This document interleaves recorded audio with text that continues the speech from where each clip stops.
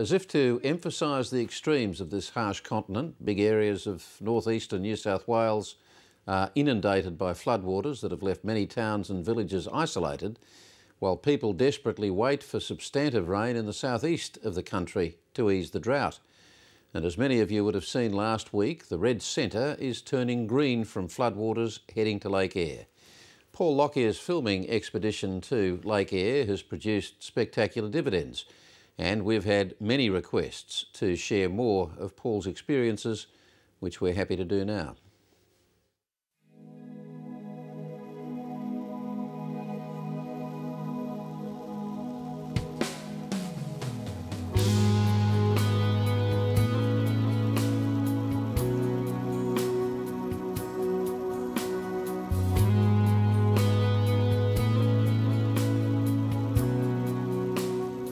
It's not difficult to understand why people are enthralled by this rare outback event.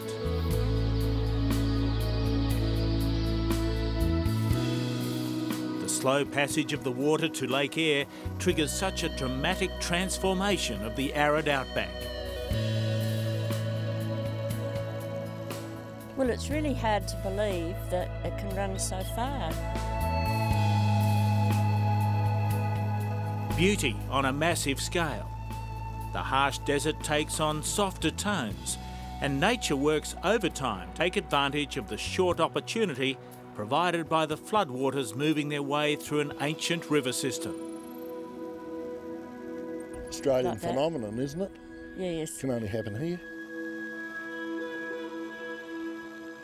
Central Australia is fast becoming a tourist hotspot.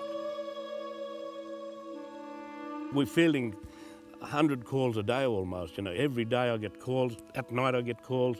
People are just waiting for the water to drop in the Eyre Creek so we can cross into the Simpson Desert.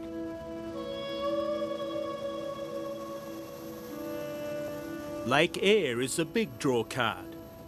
Water last flowed in here 9 years ago, but the last time it was full was in 1974.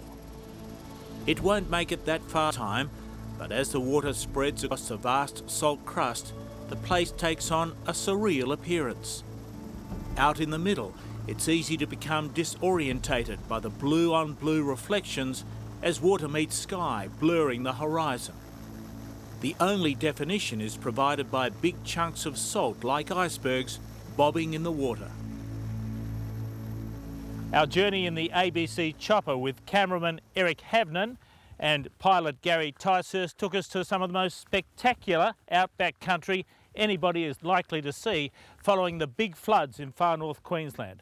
It's taken months for that water to work its way down here to Lake Eyre, and along the way it's rejuvenated deserts and floodplains.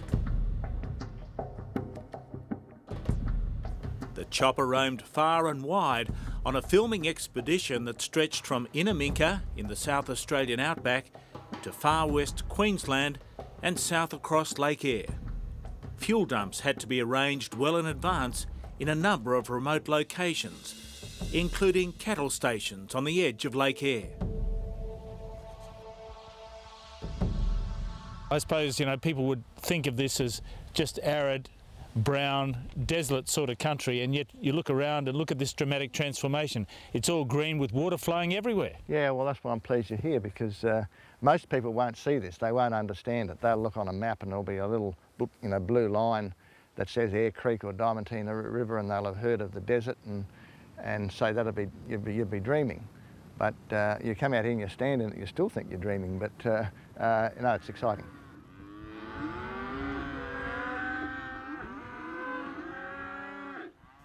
David, Brooke and others who've chosen to make their lives in this challenging environment bank on getting a flood once a decade, but they often have to wait much longer than that.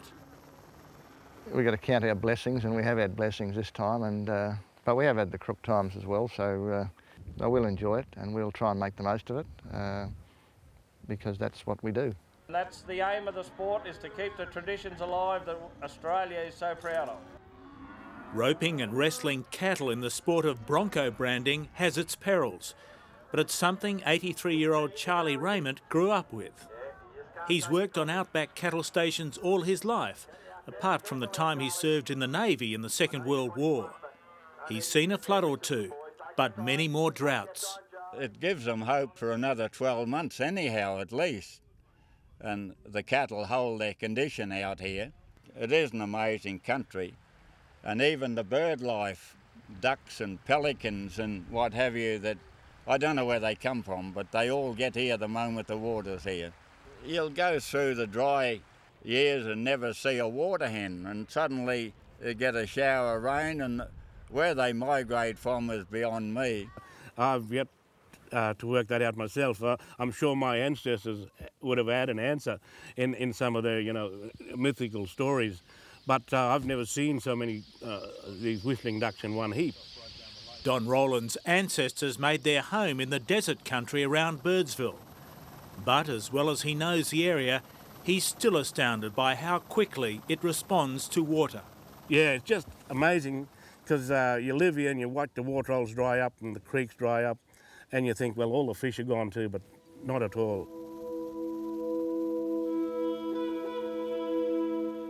In arid areas untouched by the flood, the camels run wild across the dunes. But where the Eyre Creek has spread its banks through the Simpson Desert, the water runs in big streams between the dunes, dry on the peaks, wet and lush in the hollows. The wildflowers have already started to appear. And if they get winter rain in this outback area through the Simpson Desert and beyond, the flowers will come out in vast numbers. It will be one of the most magnificent scenes in the outback for years and years.